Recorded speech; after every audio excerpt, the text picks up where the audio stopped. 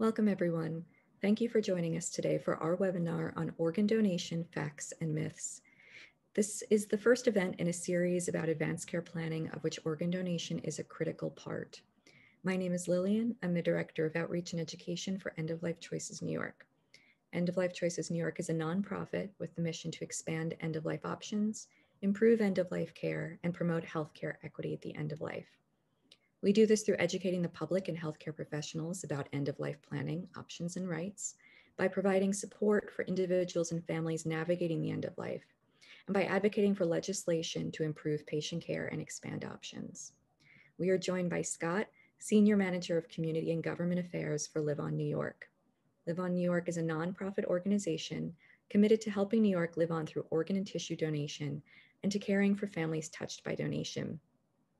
They serve as the federally designated organ procurement organization for the greater New York City area.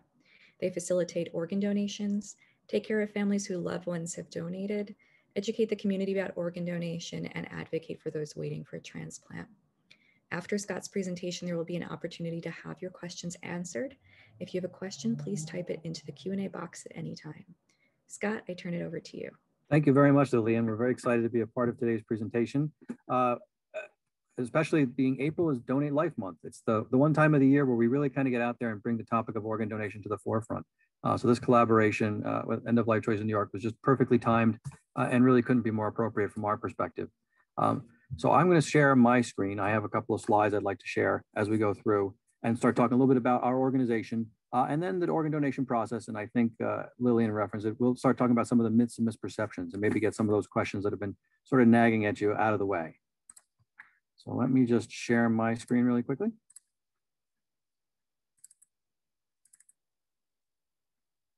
And I've got a brief video. Hopefully I did this right. All right. Organ donation is quite remarkable. It brings life to those whose lives are in peril. It brings comfort, pride, and even joy to those who are saddened by loss. It enriches the legacy of those who selflessly give. We, LiveOnNY New York, are the guardians of this remarkable cause for the 13 million New Yorkers we serve. With warmth, positivity, and expertise, we champion it. We are clinicians, educators, social workers, and more who believe in and are united around the amazing power of donation.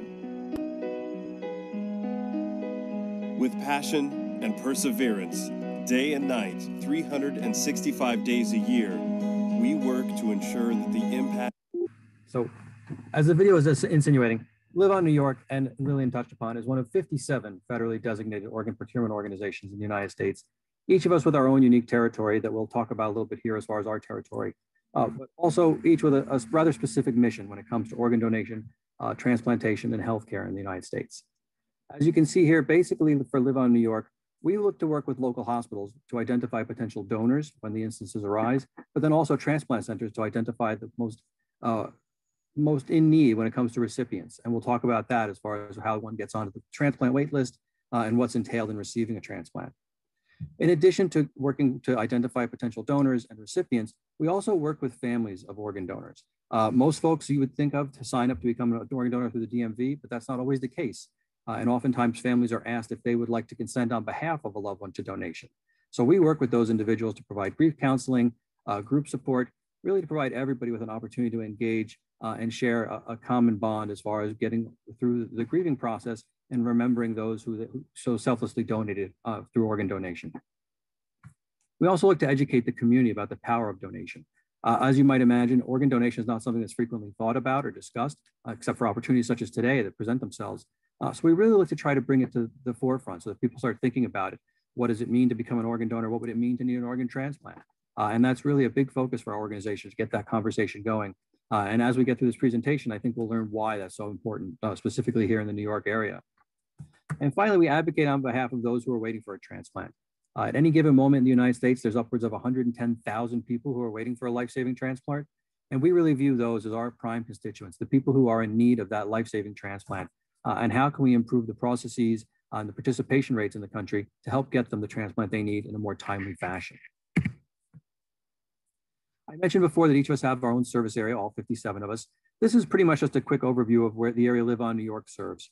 As you can see, it's pretty much all of New York, south of the Poughkeepsie and Newburgh areas, basically, and even Pike County in Pennsylvania.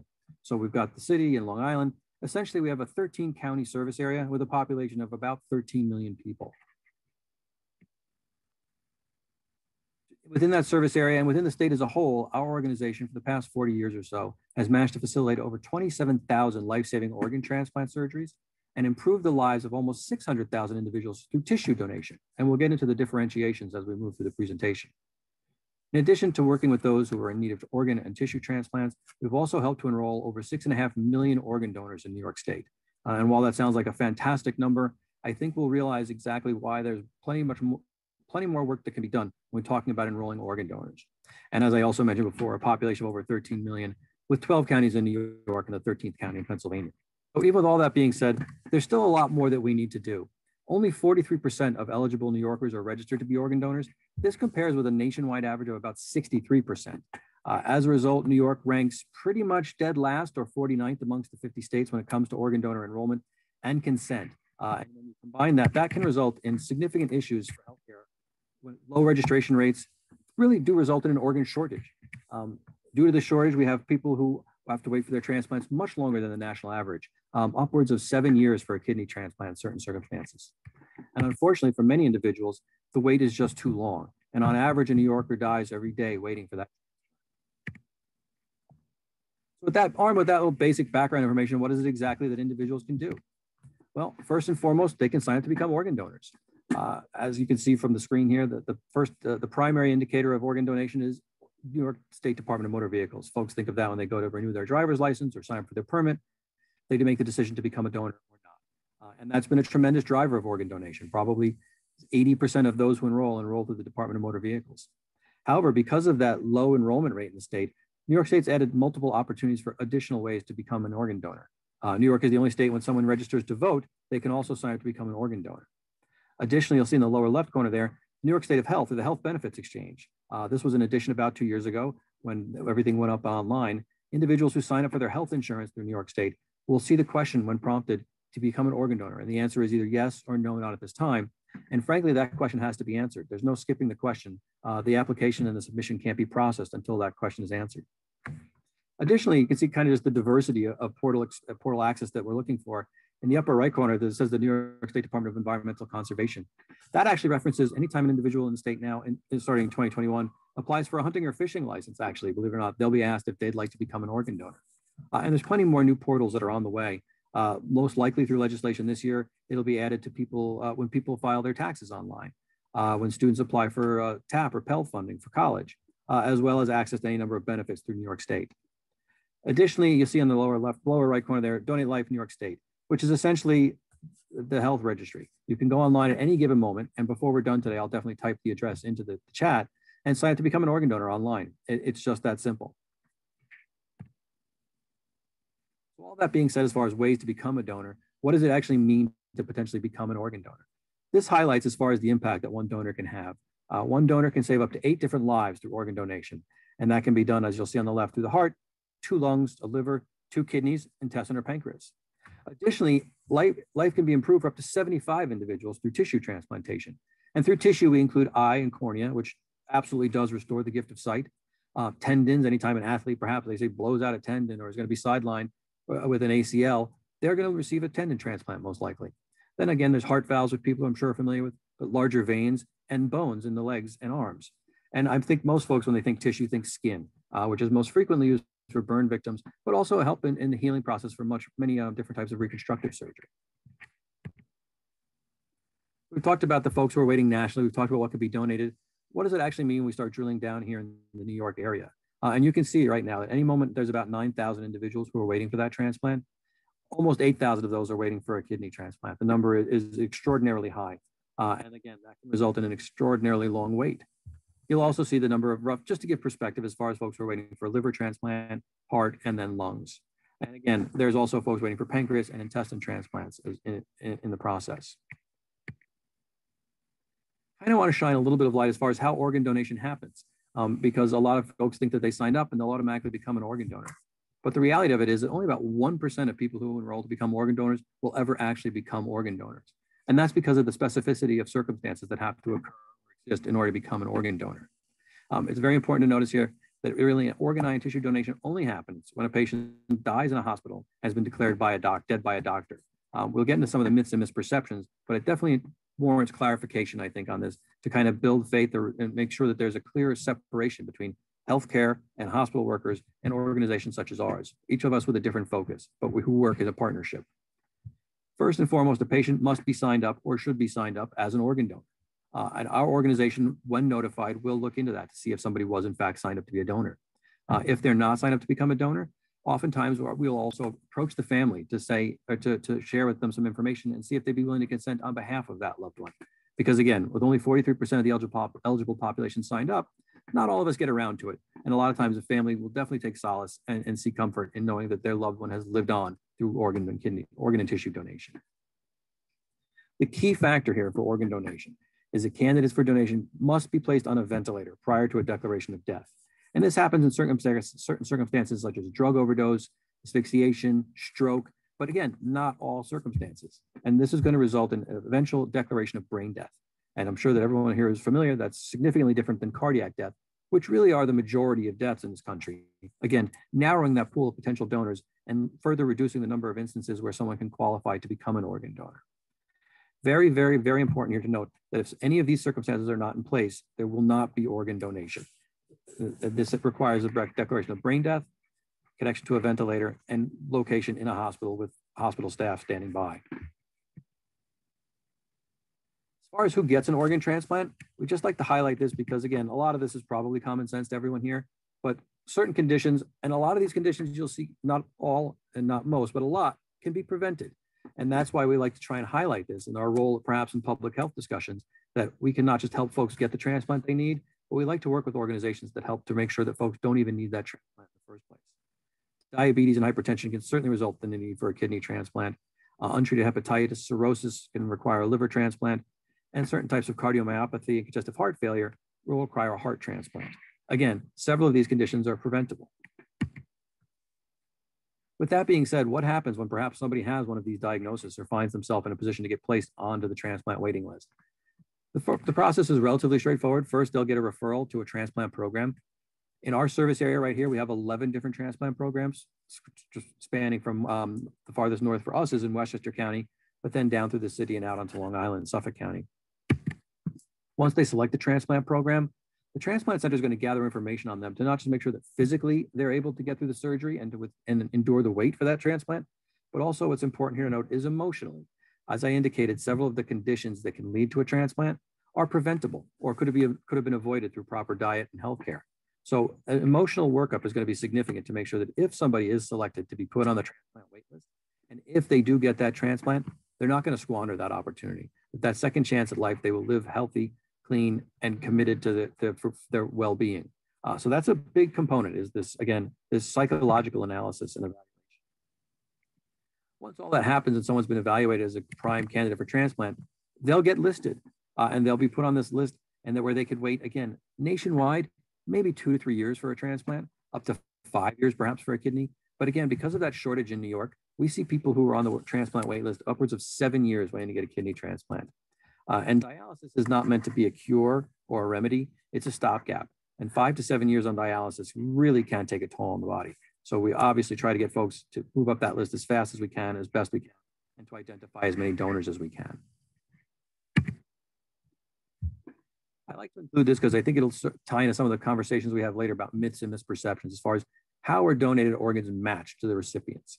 And these 4 bullets you see here are pretty much the primary considerations. Obviously, there's more as far as genetic matching, and then we can dive much, much deeper into health conditions and testing. But really, first and foremost is blood type, just as blood donation would matter. But then also body mass. As large or small as we are on the outside, so are we on the inside. So it's very important that like match to like when finding a transplant recipient and donor. Then that comes into consideration rank on the national transplant waiting list. Where are you on this list? How long have you been on the list? How is your health holding up? How likely are you to make it much longer without getting that transplant? And then very significantly for us here in the New York area, geographic proximity between donor and the recipient. Once a donor is identified and recovery surgery takes place, for something like a heart or kidneys, or not kidneys, excuse me, heart and lungs, you have upwards of maybe 4 hours where the organ can survive and can be considered healthy outside of a body. So we've got about 4 hours to facilitate the recovery surgery, transport that organ, and then actually have the transplantation surgery take effect. So geographic proximity is paramount in identifying how donors and recipients are matched up. What's very, very, very, very, I can't say very enough here, I guess, important, is that organ donation matches are not based upon race, religion, income status, or celebrity. Unfortunately, over the years, certain episodes of Law and Order have not been too kind to our industry, but the reality of it is, again, there's no way to buy your way on the list. There's no way for us to know who you are on the list. An organization such as ours, when we have identified a donor and are looking to match with the recipient, we simply get serial numbers and phone numbers. That's all we know. The serial number is the patient and who's waiting. The phone number is their surgeon. We start with number one, call the surgeon, share information, see if they're interested in accepting that organ. If not, we move on to number two, and so on and so forth. Again, never knowing who we're contacting or what it is that may be their historical background. Again, that was the primary myth that I thought we should definitely tackle today. But again, I think several of these will sound very familiar, and I'm sure many of you may be shaking your head like, oh yes, of course. But first and foremost that we hear on a day-to-day basis is the doctors won't try as hard to save me. And that's simply not true. There's a very clear delineation between hospital staff and organ procurement organization staff. The hospital staff, they are there for one reason and one reason only, focused to save lives, to help with recovery, and to see to it that folks actually get fully recovered and go about their days and their lives. It's only when things appear to be taking a turn for the absolute worst and it appears as though recovery may not be an option, will they notify the organ procurement organization, such as LiveOnNY. And that's not even a decision they make. There are certain tests in place where they are required by federal law to contact us and let us know that there's somebody who, again, appears to be perhaps approaching a declaration of brain death. And hopefully our organization can get there prior to that declaration to speak with the family and coordinate the potential for donation. Another myth is a lot of folks think that perhaps their organ donation is against their religion. And we'd like to highlight and point out that, as you can see here, almost all major religions are supportive of organ donation. From Buddhism to Catholicism, there's not much that actually stands in the way of organ donation.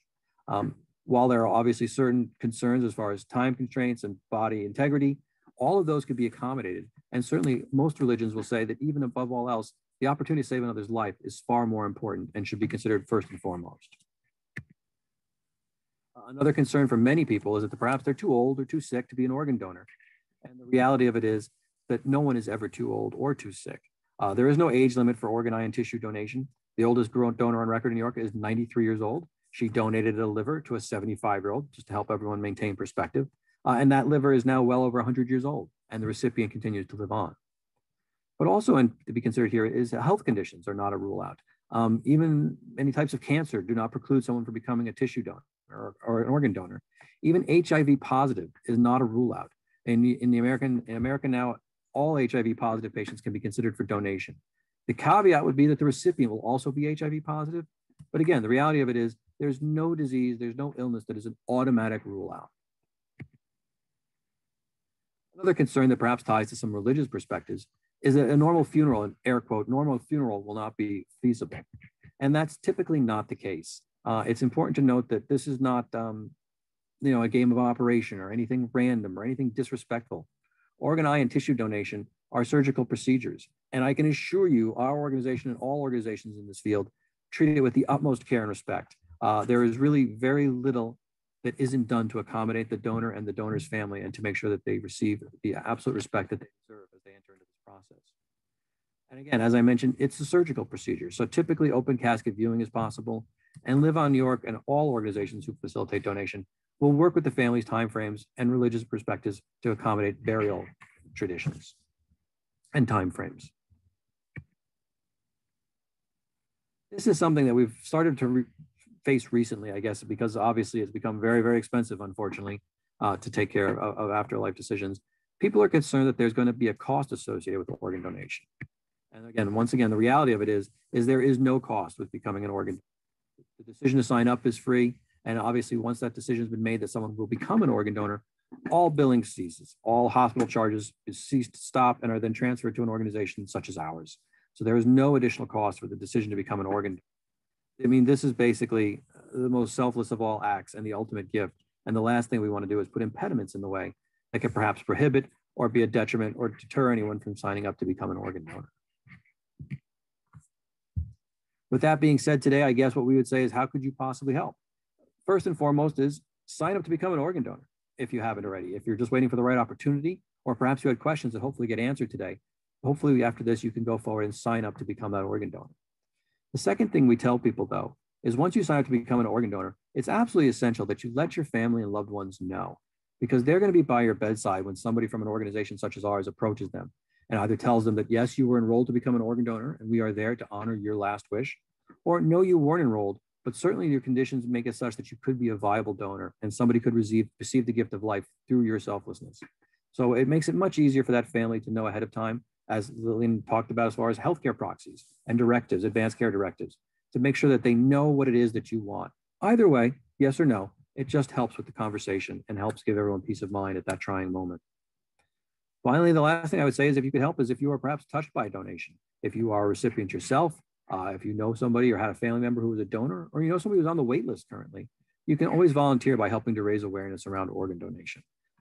Again, those 13 counties and 13 million people, ours is a team of about 6, and it's very difficult for us, as you can imagine, to get everywhere all the time. So we rely very heavily on volunteers to help spread the word and share their personal connection and put a human face on donation, talking about what it means to receive that transplant, to be here today because of that. And also importantly, the solace and peace that they've received, knowing that their loved one became a donor, and as the name indicates, has managed and does in fact live on through organ donation. The last slide I think that I would share with you right now is just to kind of, again, put a face on the people that we work for and with every day. On the left, you see Angelica, who's a young woman from the Bronx, who's currently waiting for a heart transplant. And while she waits, she is reliant upon an LVAD, a left ventricular assist device, to kind of help the heart pump and make sure that the blood circulates. She is reliant upon that machine, and she will continue to be reliant on that machine until she receives her transplant. So every day we're out there advocating for and educating people about conditions and that impact folks like Angelica, to hopefully make sure that folks are more inclined to say yes to donation.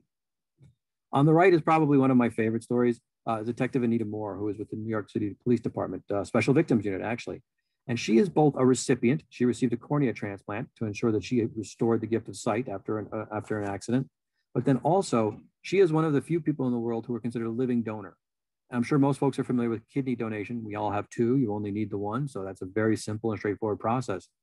But also becoming far more popular now is living liver donation, because the liver is a phenomenal organ, believe it or not. Detective Moore was able to donate up to half of her liver. And within a couple months' time, 3 to 4 months' time, that liver fully regenerated to 100% capacity and growth once again. And at the same time, it grew within her father, Cortez, to again, 100% capacity. So now through the one act of kindness, 2 people have fully functional livers and are enjoying the gift of life. That being said, I would stop my screen sharing, I think. Thank you so much, Scott. So now it is time to get your questions answered. If you have a question, please put it in the Q&A box, and I see we got some already. First, I'll actually start with a question that we got in advance of the webinar, and that is, what is full body donation, and can you be both a full body donor and also donate some organs? Sure, full body donation is definitely a different process, and we encounter this on a daily basis. That is essentially determining ahead of time that you would like your body to go towards research as a cadaver for any one of the numerous medical schools here in the greater New York City area. There is a nonprofit organization that pretty much coordinates that for all of them. It's highly reputable, highly regulated, and again, that basically says that you'd like your body to go for research for science, which typically goes to med schools. The one thing I would say about that, though, is that organ donation and full body donation are not compatible. It has to be either one or the other. However, our 2 organizations do work together, to, again, facilitate whichever is going to be most advantageous. Typically, they'll tell you that organ donation takes prevalence because, again, it can result in life-saving surgery for someone. But again, if it's not going to be feasible, we can certainly coordinate with them to facilitate the full body donation as well. And we also received a question about advance directives for research-specific donation. Is it possible to, I guess, complete an advance directive or a particular form that specifically indicates that they would like their organs to be donated to science? Yes, actually, through the standardized enrollment form in New York State to become an organ donor, there are three options that have to be considered. One is you would like to be considered an organ and tissue donor for A, research and transplant, B, transplant only, or C, research only. And this provides folks, again, to determine how they'd like their gift to be utilized. And a lot of that's for emotional perspectives. But again, also many folks do make sure that they donate and it's directed towards research. And much like the organization that facilitates full body donation, we work with numerous different local universities and medical programs to identify people with health conditions where perhaps that transplant or that donated organ could be of benefit for the research process. We also received a question specifically about Ulster County. Is that a county that your organization covers, or is that a different group? It's actually a different OPO or organ procurement organization. And I probably should have been more specific. In the state of New York, there are actually 4 of us that each cover a different territory. And so to the north, we have Ulster, and they go all the way up to the Canadian border and into Vermont. And then there are 2 more organ procurement organizations that cover central New York State and then the westernmost part of the state. So there is an organization that does exactly what we do for you. It's just not our organization. I think that this next question goes back perhaps to the research question specifically about brain donations. It sounds like that's only within a research setting, and is that something that would also be managed separately? That is managed separately from our organization. Again, all of us obviously operate in the same field, the same space, and we collaborate. But brain donation is becoming more and more prevalent over the years. And the most proximate is the Brain Institute, which is actually housed, I believe, up at the Bronx VA, but is managed in coordination with Mount Sinai. And that is, yes, that would be purely for research. And again, we are seeing that more and more frequently these days. But it is an amazing program where the brain can be donated and analyzed and studied for future research studies. Oh, interesting. There's a question. So you mentioned in your presentation that one of the requirements for donation is that you are on a ventilator, so presumably in a hospital or other medical setting. Is there any research into expanding donations beyond those who are in hospitals and on ventilators? I probably should clarify that as far as that's for organ donation itself, there's really not much that can be done because actually the ventilator perpetuates oxygenation and blood flow. The minute that is discontinued, the organs are not considered viable for transplant. And again, I'm speaking in broad terms, but also tissue donation can be feasible for any type of death, cardiac or brain death declaration. And you'll actually have a window of up to 24 hours. So we typically do work with certain hospice care organizations, even specific funeral homes who know that perhaps that was part of the desired wishes of the decedent, is that they would have liked to become a tissue donor. And we do have a 24-hour or a full day window to which we can work to recover tissues, again, eyes, corneas, bones, and tissue. So donation is still purely feasible, 100% feasible. And there is still that gift that can be given regardless of where things take place. But yes, for organ donation, it's still very, very, very specific.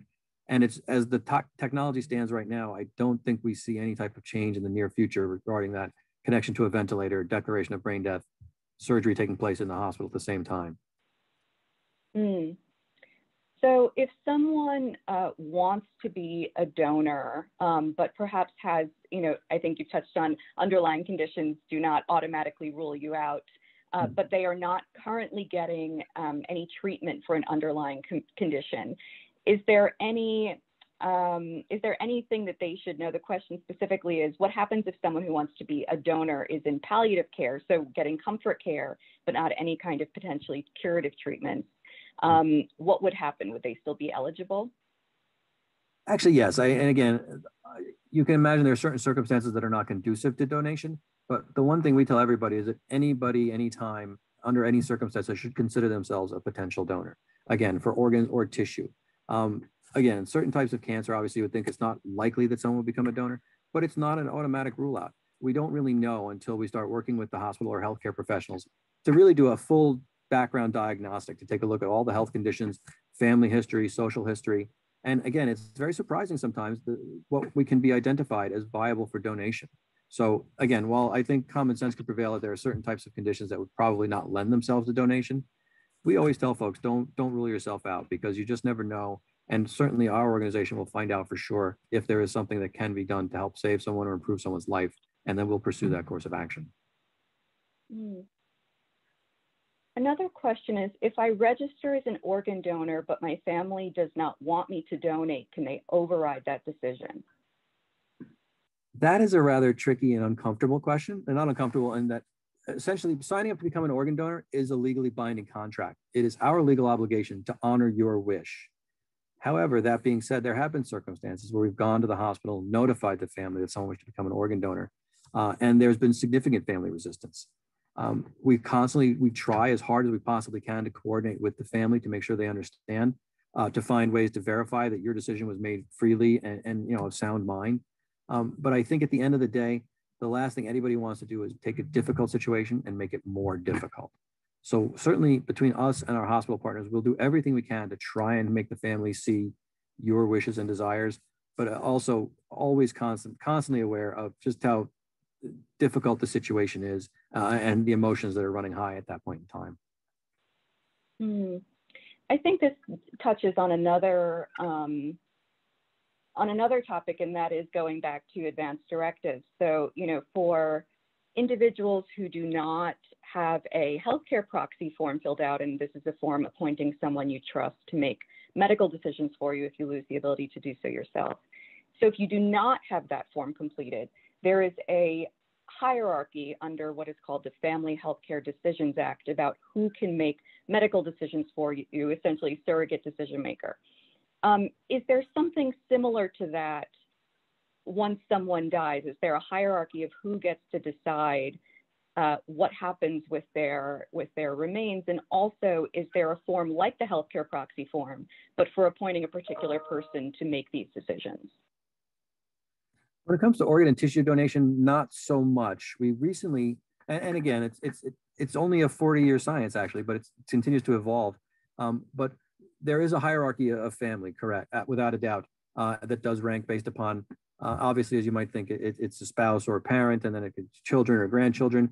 And the laws were just modified last year to actually kind of expand that, to sort of recognize the changing times that we have in here, that we live in, as far as adult children perhaps taking care of grandparents, or grandparents taking care of younger children, domestic partners, even longtime friends the rights have been expanded to accommodate their consent, assuming that there's nobody else in the hierarchy available. So there is always a preferred hierarchy through New York State for donation. But again, I think there's 8 different family classes that we can work our way through.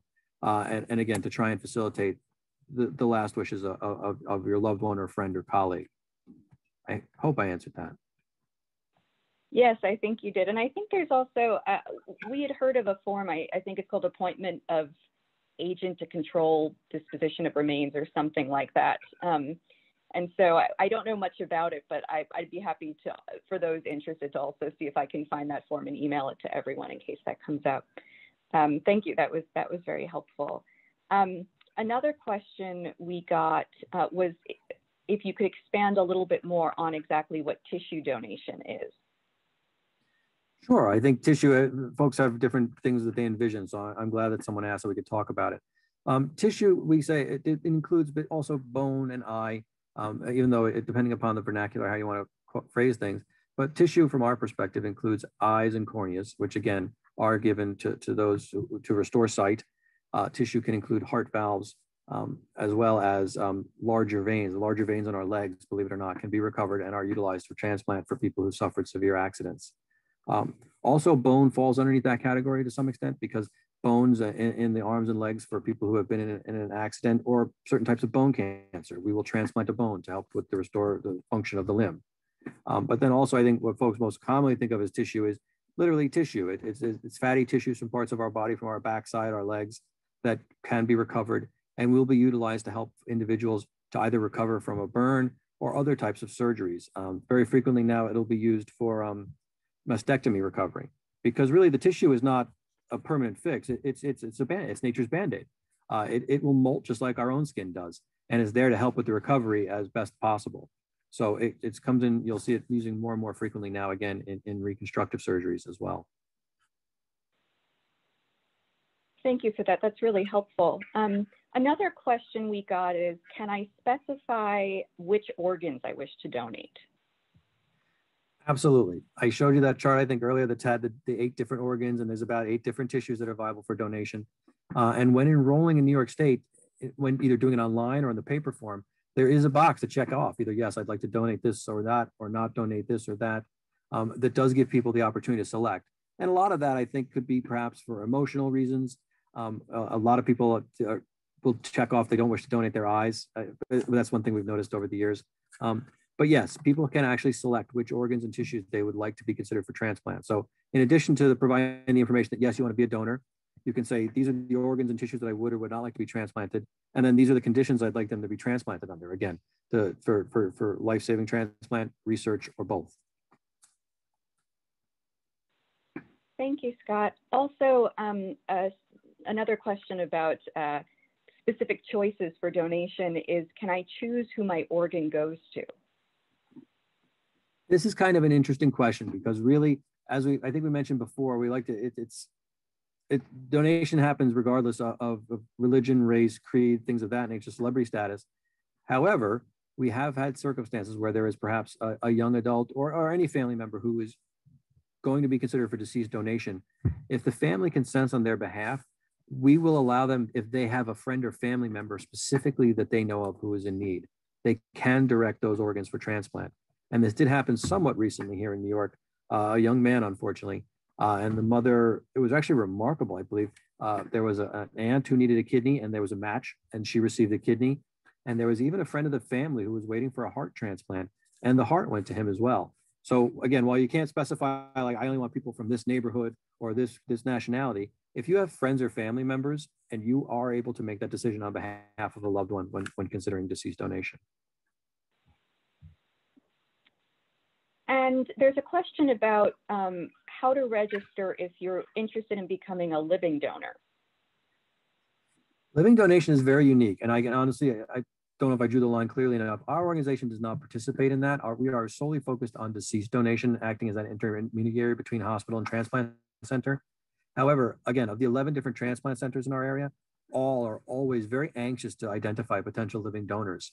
So I would say it's a matter of really determining where you would be comfortable making that decision. If there's, and that's a purely altruistic, of which there are only a couple hundred people each year who just decide, you know what, there are people out there who are desperately in need of a kidney or a liver transplant. I'd like to make the donation. It's simply a matter of identifying a program and letting them know. They all have hotlines. They'll all have a page on their website saying, yes, I'm interested in becoming a living donor. And certainly we can share information with you, Lillian, or that you could disperse to the folks who are watching today for each of the different programs that we have here in the city and in the suburban areas that do focus on living transplant and how they look to facilitate that. That would be great. Yes, after the webinar, probably this afternoon, I'll get a chance to send to everyone an email with the link to the recording, as well as links to certain any materials and our sites that are referenced so that you can follow up. There's a question going back to specifics around organs. Which reproductive organs can be transplanted? There have been successful uterus transplants, and there have been penis transplants. There have been, I'm trying, again, and these are tend to be on the outliers and not frequently occurring. But yes, we are very, very aware of uterus transplants. And as well as, again, I mentioned those 8 primary organs. That's pretty much the day-to-day, but just recently there was an article in the paper at Mount Sinai, I believe, the first trachea transplant. I mean, so the science continues to expand and the opportunities. Right now, what we find ourselves involved with, which is really fascinating, is full facial transplants. It's not considered an organ, it's not considered a tissue, it's considered a VCA, or vascularized composite allograft, because there's so much that goes into it. In the reconstruction of a face and a tongue, even implementing components of 3D printing to help reproduce cartilage in an ear. So again, I presented a very introductory level, I think, conversation on organ donation, but when you start digging much deeper, you can see that there are many, many more possibilities. That touches on another question we received in advance. in the age of 23andMe, more and more genetic information is being shared. If I donate an organ, does the recipient have the right to share my genetic information? If you're donating an organ, the recipient, it's still a blind process. And I want to make sure I understand the question. So if I don't, please correct me or push me back in the right direction. We act as a sort of an intermediary. We know who the donor is, we know who the recipient is, but we're not allowed to really share that information with anyone. We facilitate that. Frequently, donors will look to write a letter to the recipient. When we kind of handle that to kind of create that barrier and that anonymity. So they will write a letter reaching out to the recipient, submit to the hospital will give it to us, we'll present it and share it to the recipient. And if they choose to reply, we'll facilitate that connection. And the same for recipient. But other than that, there's really no way to identify potential, who your donor may be or to figure out who the recipients may be. And again, I hope I answered that question properly. So if not, please let me know. Sure. I think perhaps, and what you said was really helpful. I think perhaps the question is touching on, since an organ possesses the genetic material of the donor, if there was, for example, a research study, or in this case, 23andMe, which is a commercial product, where it was possible to test the genetic material in that, I suppose probably it would be difficult to do that for an organ. I think probably, if there was a bone marrow transplant and blood, that's a bit easier. But whether the recipient has the right to share genetic information about their donated organ, I guess is the question. That may be an issue, I think, of perhaps science moving faster than legislation. I mean, there's no preclusion of that as far as I'm aware. And again, because it still guarantees a really high degree of anonymity. So I don't think there at this point in time will be any type of preclusion for sharing that information with a genetic database. Thank you, that's really helpful. Another question we got, and I think this goes back to eligibility. If an organ recipient passes away, could the transplanted organ be donated again? Specifically the transplanted organ, no, but just being a recipient by no means precludes someone from being a donor. And specifically why this can't really occur is because organ transplant, organ recovery and transplant surgery, they are surgeries. And so there's going to be some degree of scarring and scar tissue that develops. So really through the recovery process and then transplant process, that organ wouldn't be considered optimal for recovery and transplant once again, because of, it does sustain some degree of scarring and damage during the process. Another question we received as well, you mentioned volunteering as a way to get involved, and they're interested in learning more about volunteer opportunities. Oh, well, I can certainly share information. I'll put it in the chat as far as my information if someone would like to contact me directly, or look at some more information on our website as well. That's my email in the chat. That's the website for our organization. And if somebody would like to go online and enroll as a donor today, that's the link that links you to the New York State Department of Health. Oh, that's great. Thanks for including that. Let me see. Another question we got. If I note that I want to be an organ donor on the healthcare proxy form, should I still register? I would say yes. Again, the more times you can say yes, the more certainty it creates. I kind of think it speaks to that topic, the question before, as far as someone enrolling and family objecting. We prefer to maintain as much certainty as possible. So I would say absolutely, not just enough to perhaps enroll as a donor, but then to enroll as a donor and have yes on the healthcare proxy, basically just to eliminate any and all doubt and to provide family comfort. So I would, in my opinion, there's never enough ways or times to enroll or to make sure people know that it's something that you're interested in. Another question, going back to the questions we received in advance, was around disparities and whether you could speak to any, they don't say which specific disparities, but perhaps racial or other disparities in both signing up to be a donor as well as recipients. Absolutely. And again, because it couldn't really be more timely. And I think it really speaks to why New York itself has an issue when it comes to donation, because of the diversity that we have and because of very specific populations that we have that for traditional, cultural, historical reasons are not necessarily supportive of donation. That doesn't mean that they oppose donation. And this is on the donor side. We can talk about the recipient side as well. Certainly the Black and African-American populations for obvious reasons through mistreatment, as recently as 20, 30 years ago with the American healthcare system, are skeptical. And this is not done necessarily anecdotally. We've done focus group testing and trying to identify barriers to donation. In addition to that, we find that there are several populations that still remain concerned that perhaps their religion does not support donation. And to that end, organizations such as ours have members of the clergy on staff full time to probably try to address those concerns. So if we have someone who believes that their religion does not support it, we can typically try to have somebody of a similar faith background speak to them and try to provide the background that they're looking for to be more comfortable with that decision. That's on the donor side. So yes, we definitely have certain populations and certain ethnicities and religious groups that are hesitant to approach donation. As far as public health disparities on the recipient sides, it's yes, of the 9,000 people in New York who are waiting for a transplant, goodness, I think 75% can be considered Black and brown.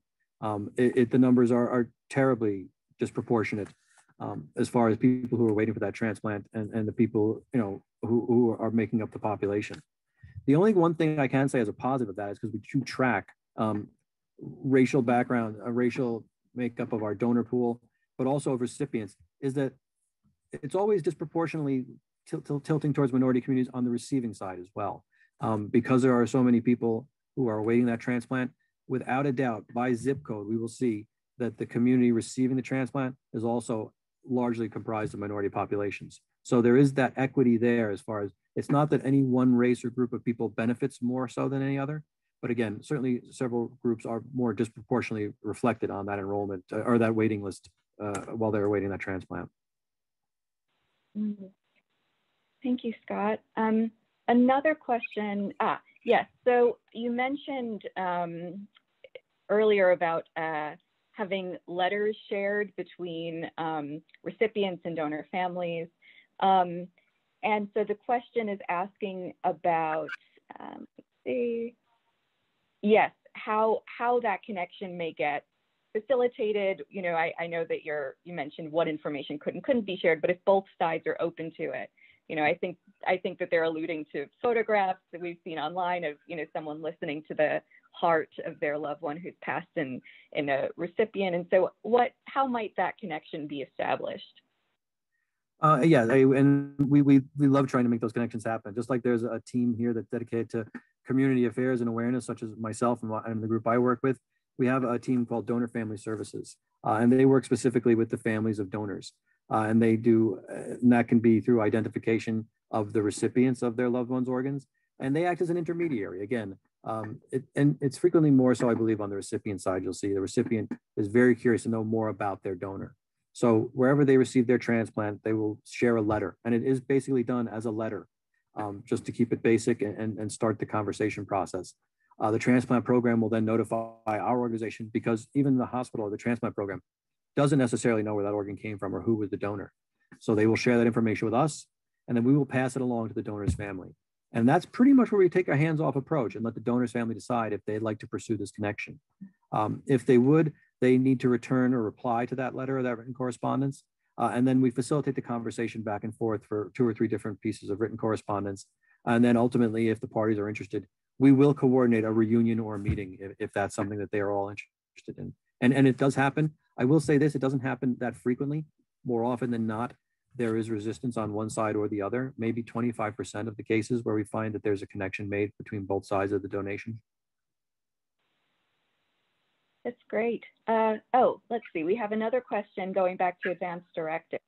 If you have a DNR in place, so a do not resuscitate order, does it rule out organ donation since you are asking not to be put on a ventilator? The two are not incompatible. I think the condition, because actually you would have to be placed on the ventilator before it was determined that death was imminent, if that makes sense.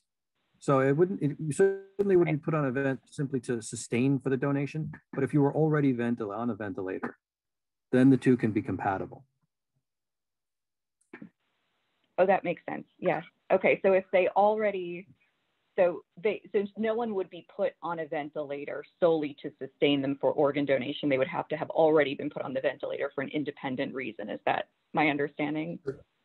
Correct. Yes. And thank you for explaining it much more clearly than I did. But yes, absolutely. Okay. let me see. Oh yes, so the other question was about how to register, which you included, and that's great. Okay, so we've only got a few minutes left. If there are any remaining questions, please put it in the Q&A box. Let's see.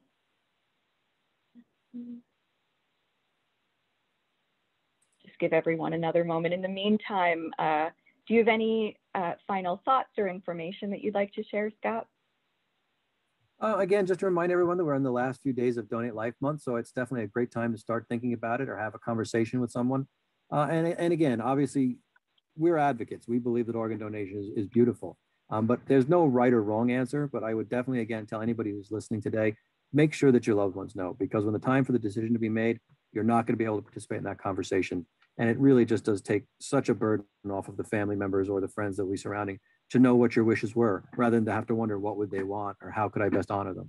So that's always, I think, our number one piece of information for everyone is, sure, we'd love you to sign up, but regardless, make sure that your friends and family know your decisions, just to take that burden off of them when the time comes. Thank you, Scott. And then I echo that as well. With all advance directives, please talk to your family and friends and loved ones about what your wishes might be. You know, if you lose the ability to make these decisions for yourself, and certainly in the case of organ donation, it's a critical piece. And of course, feel free to reach out to us at End of Life Choices New York. I'll send you the link to our website as well as LiveOnNY York's website if you have any questions about completing advance directives. And we are so happy to have this conversation with you, Scott, because we often get questions specifically about organ donation on the healthcare proxy form. And so I hope today has been informative, and I'm looking forward to continuing the conversation with you as well. I will be sending an email to everyone who registered with links to our organization's websites, the forums referenced today, and information about upcoming events.